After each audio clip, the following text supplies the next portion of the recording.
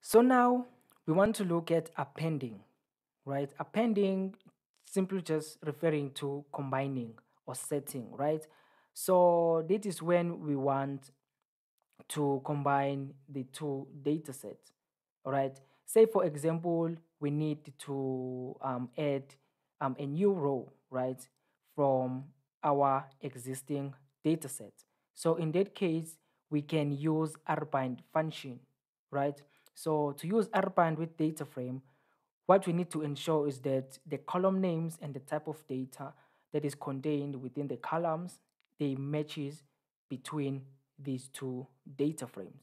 Okay, I'm gonna create two simple data frames, and so we can observe rbind as used in data frame. So as we observe that we have these two data frames. So each data frame has column month and day, right? And also in this data frame there is month and day, right? So if we want to say rbind, right? So we pass in that first data frame and we pass in the second data frame, right? So what this output is that it will output a new data frame, but combining the first data frame and the second data frame, right?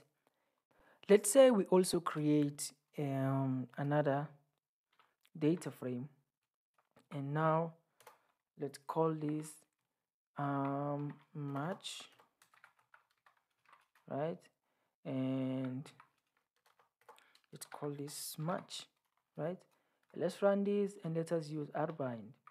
You can see, and here we can call match.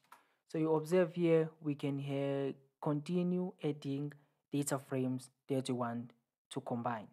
Also the order matters. Say for example, you say here you end with verb and you say match.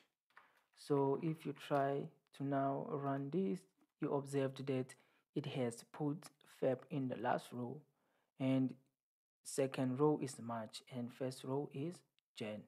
So this is how you can use rbind in data frames.